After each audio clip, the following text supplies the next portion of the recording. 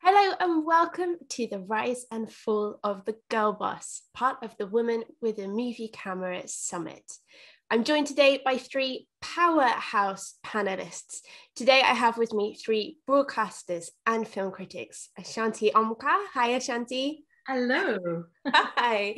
I have MaryAnn Johanson with me. Hi, MaryAnn. Hi, nice to be here. Thank you for coming. And we have Leila Latif. Hi, very excited for this chat. Fantastic. Three astounding girl bosses to talk about a very fitting subject. Now, when I think of a girl boss, I think of glamour. I think of an untouchable and assertive woman in film. I don't know if you agree with me or not, but I'd like to hear from yourselves. Who for you was the original movie girl boss? Could I start with you, MaryAnn? Well, I might go with Tess McGill from Working Girl, which I think is from long before we even started using the idea girl boss or had come up with the name for it. But I love how she is, she's so confident, she's assertive, and she's navigating a work environment, literally a work environment that does not want her there and does not welcome her style of managing, partly because she has to fake it. But yeah, she'd be my original. The original girl boss. How about you, Leila? Well, I suppose for as a millennial, the one that kind of was the formative experience for me was Miranda Priestley from A Devil Wears Prada, that sort of, monstrous alpha female who is completely in charge and can make people kind of, fall to their knees by just pursing her lips. I love that. A cock of the eyebrow and grow and crumble. A perfect girl boss. And how about you, Ashanti? I also have to go with MaryAnn on this one, because Working Girl, I think for many of us, especially for me, I was always almost groomed by my parents to be aspiring to be in the corporate world. And it's exactly what I did with my life before what I do now. And Working Girl was that kind of epitome of a woman who's seeking this, who has to go through a lot of loops in order to kind of achieve those ambitions. And I think she did it so well. And it's no wonder that she had a nomination for Best Actress, etc., at the Oscars. It just really worked for me, and it was very inspirational. And maybe it's a sign of my times as well, because as a child I was looking at a film like that as, apart from my Barbie, I had a girl Barbie. Well, all Barbies are girls, but this was a Barbie doll that turned from day to night. And I'd asked my parents to buy it for me because she had this really fancy costume with stilettos for the evening, and in the daytime she wore a power suit. And Working Girl, and that this all kind of fitted for me, and it's something I really aspired to, and I'm glad I did it with my life at some point. I like that. And we've instantly drawn two parallels. We've got the kind of noble, ambitious girl boss, and then we've got the nefarious girl boss. There's two, it feels very binary. And I wanted to draw, especially on Miranda Priestley and some recent examples that we've seen in cinema of the girl boss. I'm thinking of Rosamund Pike in I Care a Lot, and also Emma Thompson in Cruella, which is the Disney film which most recently came out. And these women, I mean, it was mentioned in the event description for this. They're the women that we, in quotations, love to hate. They're nefarious. They're invariably insecure underneath the layers of kind of this pompous and superior attitude. And I wondered, why do you think that these women in high positions of power are created to come across that way? Leila, if I could start with you, as Miranda was your go-to gal boss. God, yeah, it's a very strange thing, isn't it? Because we're kind of presented with these characters and they are villainous in so many respects, but we as the audience are still supposed to find them quite empowering. And it's like that there's something kind of innate in womanhood that you sort of project onto them, like, oh, the struggles that they must have gone to get to this point. So even someone like Emma Thompson in Cruella, who is literally a murderer, like a serial murderer, then we're still supposed to feel that she's fabulous. Isn't it incredible that she's kind of accomplished so much and is kind of reigns over everyone around her? And I think that's where the kind of murkiness of the girl boss comes in, because are we saying that success for this character sort of excuses some of their actions because they had to be ruthless to get where they are? But yeah, it's a very, very complicated topic, which I guess is why we're all here to discuss it. Exactly. MaryAnn, how do you feel about that? About this kind of counter girl boss to the one that you've described? And why do you think that these women are portrayed in that way? Well, I think one of the things is that as soon as the term girl boss started to be used, there's almost a negative connotation to it. It is that she's cruel, she's not a nice boss, she's not a nice person. And maybe that has something to do with the fact that feminism always goes in waves. And Ashanti and I are talking about Working Girl, and Tess was very much a positive role model. That movie had a negative boss in the Sigourney Weaver character, but she was not the focus of the film. And I don't think anybody thought she was amazing, even at the time. But yeah, I think maybe it's because now the pendulum is swinging the other way again, and people are our culture is starting to be a little suspicious and look down on women who are too powerful, too authoritative. And for me, the term girl boss is mostly has negative connotations. The idea that we're supposed to see Emma Thompson in Cruella as glamorous and interesting and exciting kind of appalls me. I mean, of course, as a character, she's amazing, and Emma Thompson is incredible. But the idea that anybody should be wanting to emulate her is kind of upsetting. How do you feel about it, Ashanti? I echo a lot of what Leila and MaryAnn have said. For me, I love the term girl boss. I actually used it as a hashtag very recently on one of my social posts. It's one that I feel I've always reclaimed, and I love that term. But I do hate the way it's portrayed in mass media as a whole, because a lot of these characters seem to be coming from the minds of men who don't like women to be assertive. So I have heard this said to me several times from various corporations, from sitting in boardrooms in my corporate life to the media world, where I've been told I'm too assertive.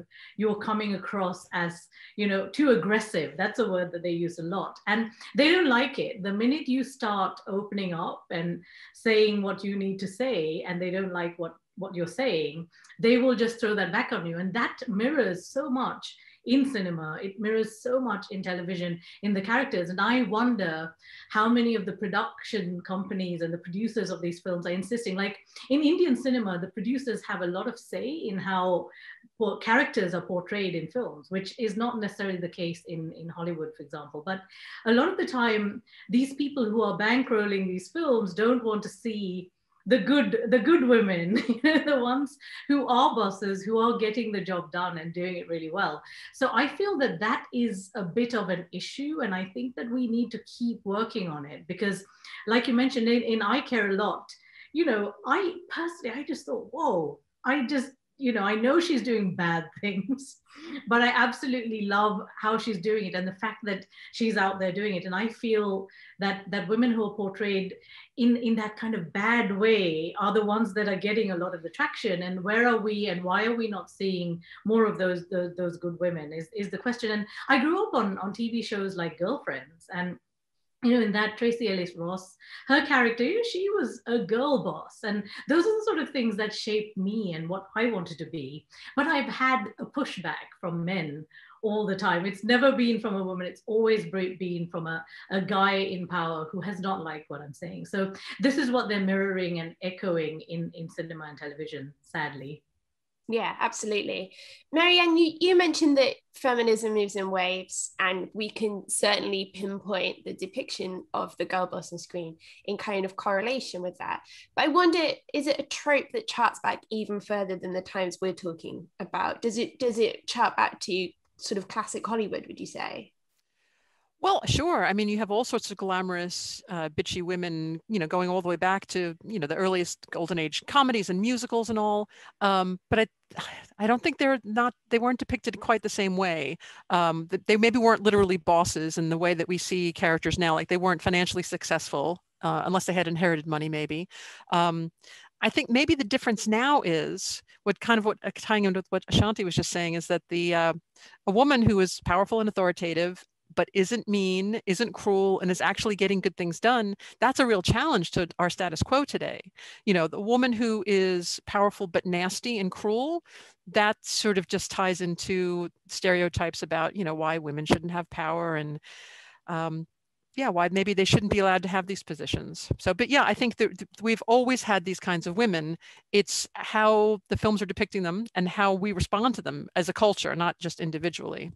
Yeah, absolutely. Leila, how about yourself? Are there any sort of women in classic Hollywood who have spoken to you on a level where you've perceived them to be authoritative? Or, I mean, it's interesting because you can also take it off the screen slightly and look at women who navigated through the star system as well, who we could, you know, you look back at like Barbara Stanwyck and you see that these girl bosses existed in real life. I was wondering if there are any examples that struck you from kind of classic Hollywood.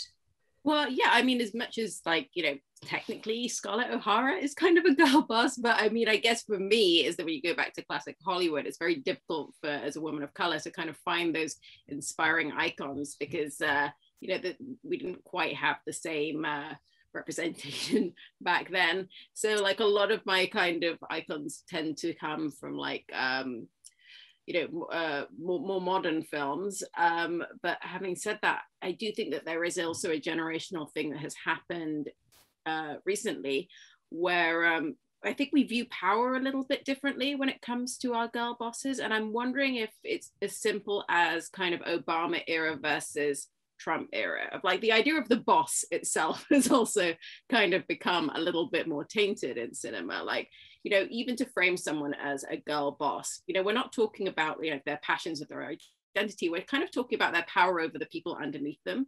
And like, is that something necessarily that we are, you know, as a culture aspiring to quite so much as we did just a few decades ago when something like Working Girl was being made? And I think it raises a lot more kind of questions than it answers, unfortunately.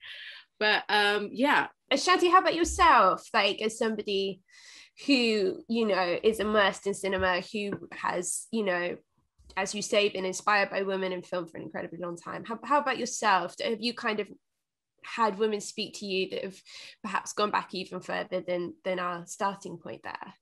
You know, it is always a real grasp and search for someone of color, just like what Leila said. We are not seeing that representation. We've rarely seen it. For me, I almost feel like this whole idea of a fantastic girl boss started with the Mindy Project, because that's what I've seen in popular culture recently. Here's a woman who's a partner at her surgery. She's a doctor. She's, you know, she's an empowered woman. And we didn't see that kind of character, especially from South Asia or South Asian women in American cinema or in mainstream cinema as a whole. We just did not see that. But going back, you know, you have films like Mahogany, which is an old kind of music-based film, and it's I only saw it because I was into Diana Ross, and that's going back to 1975, way before, you know, way before most of us were born. And that was a really, really interesting one, because suddenly you saw this woman who wanted to become, she aspired to become something. She wanted to become a fashion designer, and here she was. And Diana Ross was that woman a lot of us looked up to. And for me, I grew up in Nigeria and I used to watch Soul Train all the time. And for me, this was really big when I saw that there was a film that depicted this. And someone like Spike Lee, for example, he hasn't delved into this too much, but you've got things like She's Gotta Have It, and there's a film called Crooklyn where he showcases this, you know, Alpha Woodard is there, she's a strict mother. You're seeing women in these roles, and it's happening very slowly. So we're talking 1975, then in 1994. So women of color haven't had their due in these roles as yet. In television, yes, more often. So this new TV series called Kung Fu that's come out in the US, it'll be hitting the UK soon. That's got this girl who is, you know, she is so empowered. She does Kung Fu. She searches for her roots. There's a lot of girl boss moments in that I loved. Or if you watch Awkwafina is Nora from Queens, that's another one where you see this girl who's inherently shown as a slacker, but then she grows into a boss. And seeing that is great, because we're not seeing that diversity and the representation enough. And it's great to be able to see it. I wanted to come back to Mindy Kaling, because I think a really wonderful recent and positive, I think, but it's open for debate. I think a very positive take on the girl boss exists within, and I concur. I think Mindy Kaling is an incredible creator and writer, and I'm very excited to see her get her dues, because she's doing such interesting work. And case in point is Late Night, which is a film in which she co-stars with Emma Thompson Emma Thompson. She's recruited to come and write for a late night show, which are obviously very big in America, not so much in the UK, but she reaches out and she forms a working collaboration with Emma Thompson, who is a slightly out of touch girl boss.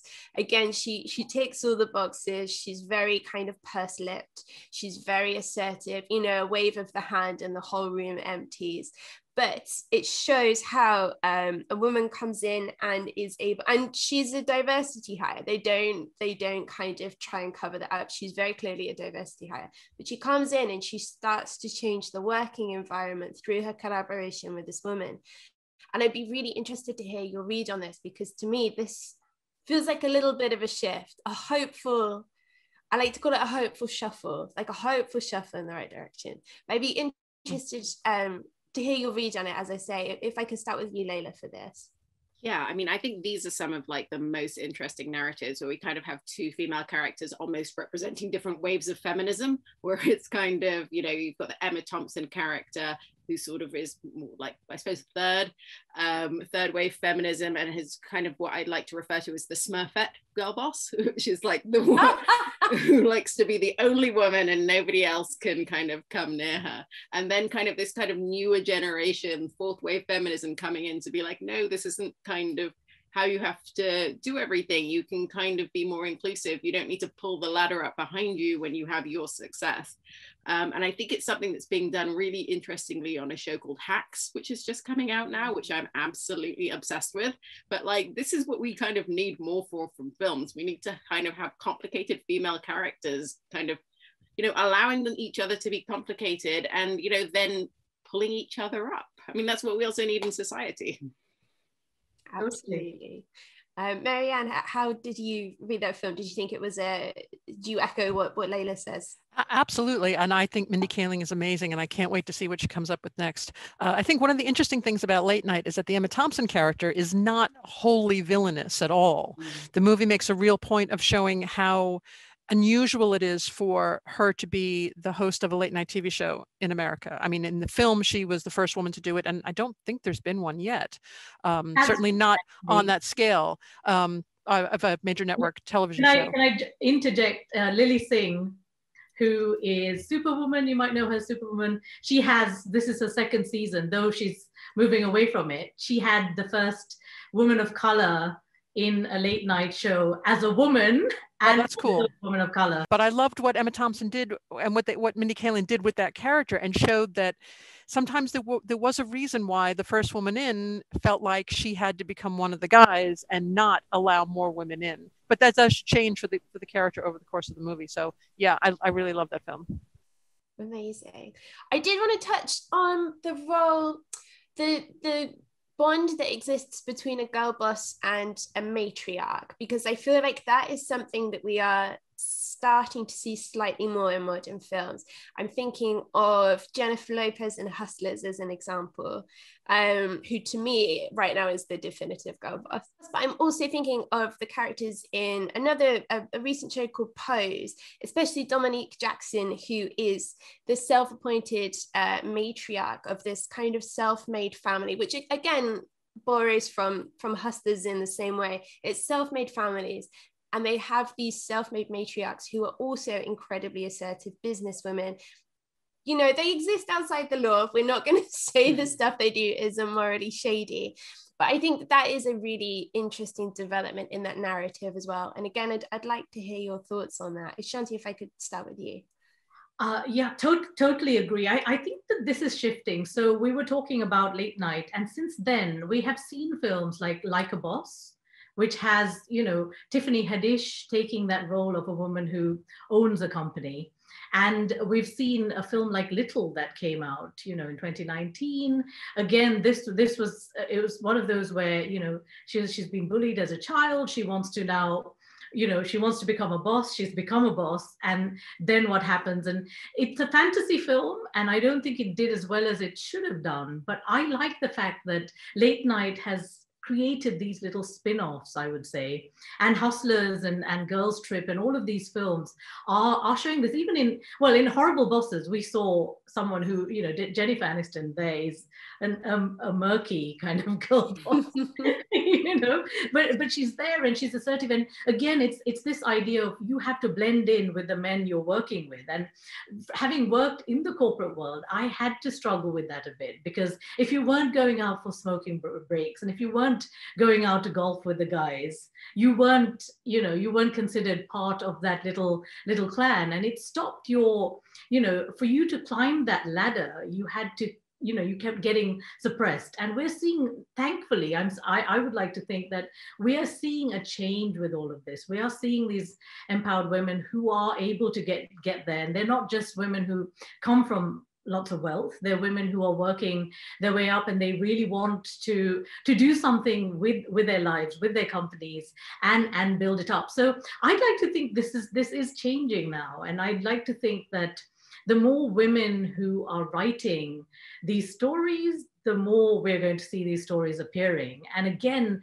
that gender gap is so huge in cinema. You know, yes, we're seeing one woman director being given a big film, but how many of those are being written by women, and how many women are asserting themselves on that side of things? And how hard is it really to get that bankroll? That's the kind of bottom line with all of this. So I'd like to say that there is hope, and I think that this gender balance is slowly changing. I want to see it changing in my lifetime, and it's one of the biggest things I'm constantly campaigning for, because I feel like a lot of this starts at the writers' rooms. It starts at the commissioning processes. And yes, you might have a woman commissioner, but then if everyone else beneath her is a guy, then it's very hard for a woman who's writing to get that script passed. And this is where these big issues happen, and where we're not seeing that reflected as much on the big screen. But it is changing. Absolutely. Leila, how about yourself? Do you think that these, again, a positive or hopeful shuffle in that right direction, but do you think these small examples that we are starting to see manifest on screen are the result of a shift behind the camera as well? And are you hopeful that we'll see more? Do you think we should be seeing more examples like this? Yeah, I mean, I think of someone like Issa Rae with her show Insecure, and I think the way, you know, she's a very successful person in that show, her character, but she shows kind of the complexity of what it is to be a woman in the workplace, and not kind of by bashing you over the head with it. You know, she's got a colleague in that show who's just a perfectly pleasant white guy, and you just see him being handed stuff that he isn't, and he doesn't have to try to the same extent. So like, it is, you know, I think we do have to kind of take into account what the workplace asks of us, and playing the game isn't necessarily all that we should want to do.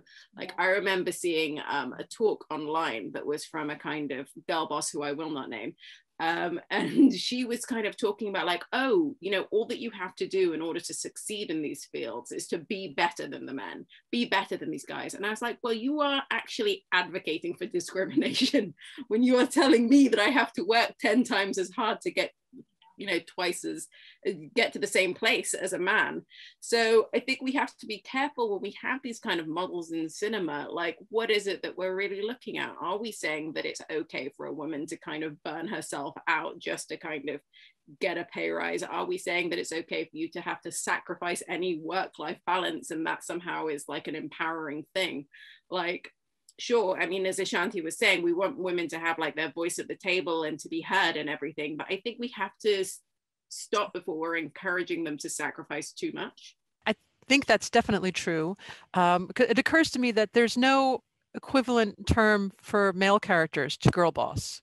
We just let men be men on screen, and they have the full range of life and life experiences, and some are good or bad or in the middle, but we haven't had to, or no one has decided we needed a word for this particular kind of guy, like if there's even an equivalent to a girl boss. And I think the fact that that is the case still shows how narrow the depictions of women on screen are. So hopefully, maybe we'll get to a point where we don't need to use the term girl boss at all, because they will just be this wide, full range of women depicted on screen. I'd like to think that that's the case anyway. With that in mind, I mean, we're trying to move past the label of the girl boss, but I'm interested with the way that things are going. with the gradual hopeful shuffle, what do you envision that a girl boss will look like on screen in, say, 10 years time? If I start with you, MaryAnn, there. Oh, yeah, sorry. Well, hopefully, as I think it was Leila was just saying, there'll be a full depiction of, women who aren't having to sacrifice their whole personal lives and their entire existence to a job. That would be very nice. I think if we could see female characters who are authoritative but not villainous and respected for their authority, and that it's almost uncommented on, that there's no reason for anyone to even act like it's a strange or unusual that this woman is wielding power and commanding people of all genders on screen. That would be really nice. And it would be really great if we could see more girl bosses of color. Absolutely. Because the few that we're seeing now have mostly been white, apart from some of a few that we've mentioned. Yeah, absolutely. Overwhelmingly so. How about yourself, Ashanti? So I feel I know I'm talking more about television than films, because in television we are seeing this change. For me, I've seen something like The Bold Type. It's filled with flaws. Can't take away from the flaws, but if you actually look at these women and look at what the whole trajectory of this series, The Bold Type, really has worked for me, just because I could see these women that I wanted to mirror. I could see these women who worked in a magazine. I could see a boss who was this wonderful woman. She went through her own kind of personal struggles. Yes, she put her magazine on top of her personal life, but you see her changing over time. You also see that she was a wonderful boss. She empowered these women to actually go after their own dreams. And it's set around 3 characters. One of them is a mixed race African-American, and the other 2 are white African-American. And you see these ladies go through so many things in their life. And I love that. I'd love to see, it's like what MaryAnn said, it's to see these sort of women normalized in cinema broadly would make me feel really happy. And I don't know if any of you have seen Zoe's Extraordinary Playlist, which has run for a few seasons, again, TV series, where, this girl is a computer programmer. She works at this wonderful kind of San Francisco tech company, and her boss is also played by a woman in the first series. And in the first episode, you see her boss as this one woman, and you're just thinking, yes, I absolutely love the fact that there is a woman running this tech company. Though it's owned by a guy, there's a woman running this. And then this girl who plays Zoe, she also comes in, and she as a character grows as somebody who is a coder turned boss. And I want to see this. I want to see this because I've seen this in real life. Why not on the big screen? Why not on the small screen? Why should we only look at superhero films? Because we're always looking at, oh my God, Ms. Marvel has done it, or Wonder Woman has done it. And that's great. It's nice that they can kind of kick ass and fight, but there's other fighting that's happening. There's lots of activism that's going on. And women in these roles have done it in real life for so many years. Why not depict them on screen? And this is what I want to see more of. Yeah, absolutely. And yourself, Leila, what do you envision Girl Boss 2031 to look like? Well, I mean, if they're still going to be bosses, I'm kind of picturing, obviously I want women of color, non-binary people, and seeing way more of them on the screen. And I imagine that we're going to kind of have things a little bit more similar to like Shiv from Succession. And that might be just because the season 3 trailer just came out, and I'm very, very excited for it.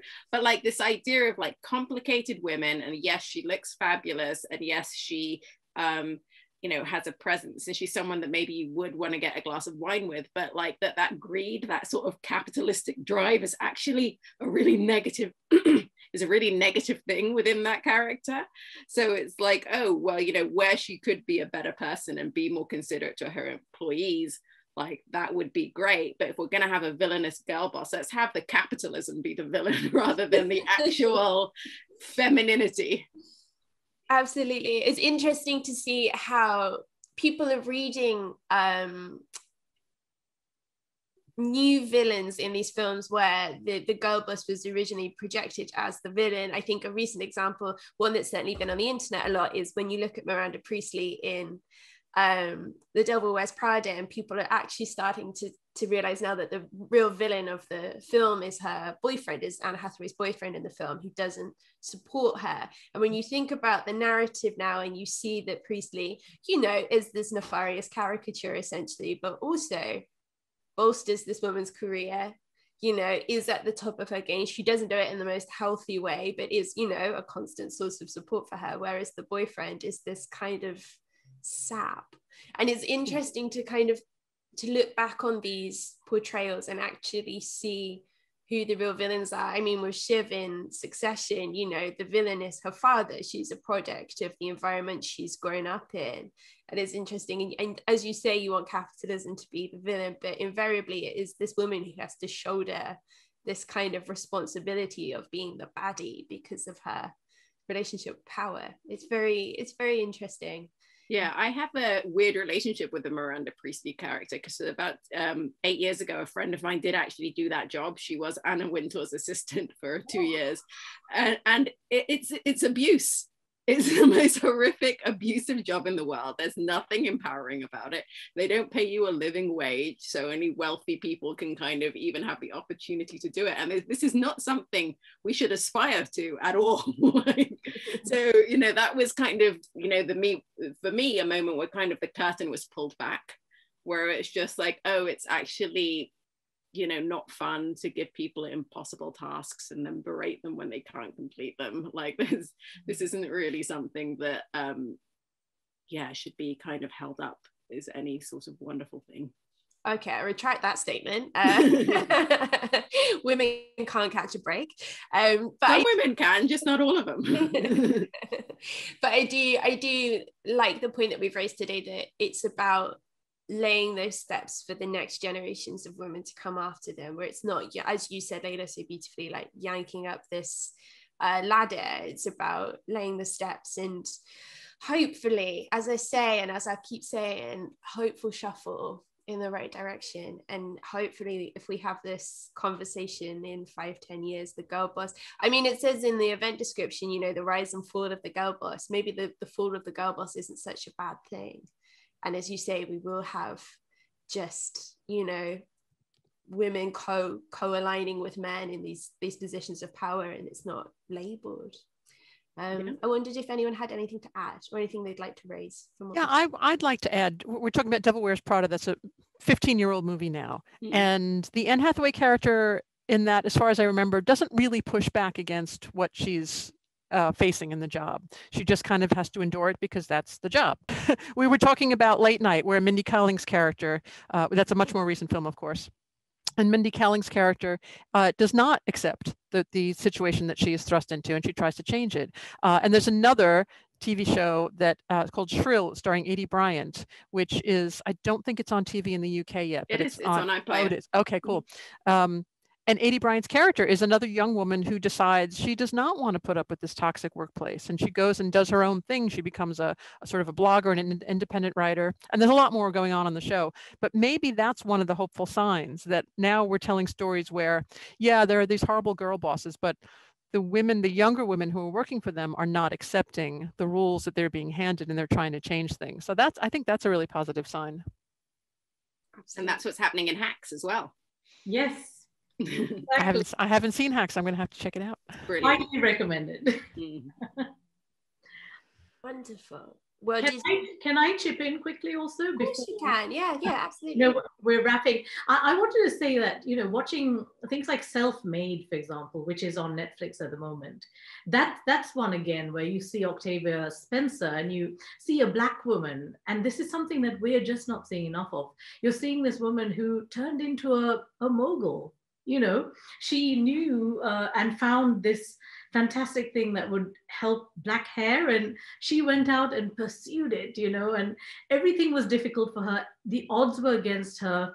Nobody was supporting her, but this woman did it, and she was a self-made millionaire, and that for me felt really good. And I remember watching Hidden Figures again. There were flaws in this, but the fact that the representation these women brought to the screen to show that there were women of color doing these things, you know, when even in India, you know, they sent a shuttle off to Mars, and they were the first to do it. Most of the women on that most of the people who did it were women. It was a woman boss who was leading a team, and you saw them celebrating afterwards, all dressed up in their saris, looking absolutely glamorous and beautiful. It could have been a scene from a Bollywood film, but this was actually the space station that went to Mars. So there are people who are doing these. We're just not getting their stories out enough and getting them out into the mainstream, because some of these things I'm talking about perhaps would be considered as very niche because they're not hitting the mainstream enough. They're only hitting the mainstream in the big films and the superhero films, where some of it is done in a very tokenistic way, and I'd like to see this done in a much more organic way. Yeah, that is certainly something. I loved Self-Made. I don't think it nearly got enough attention that it deserved. It got quite buried by the algorithm, but I think hopeful words from you, Ashanti. But I do remember there being a criticism of Self-Made at the time, was that they kind of slightly inaccurately to that character's life injected a female rival. Yeah. And that was not really the relationship that person historically had with that person. So it is interesting that even in a true story of a woman's ascent to power, we had to kind of put in some woman on woman aggression. Yeah. So I'd like to not see that in 5 years. Yeah. Just take that out completely. Absolutely. Wow. Thank you so much to the three of you for joining me today. It's been a very, very invigorating and nourishing conversation, and I hope it's given the people who have watched this today plenty to think about. I'd like to thank the BFI for organising today. I hope people who are watching this are having a fantastic weekend of doing this. And I'd like to thank you all so much. So thank you, MaryAnn, Ashanti, and Leila for joining me today. Thank you. Bye.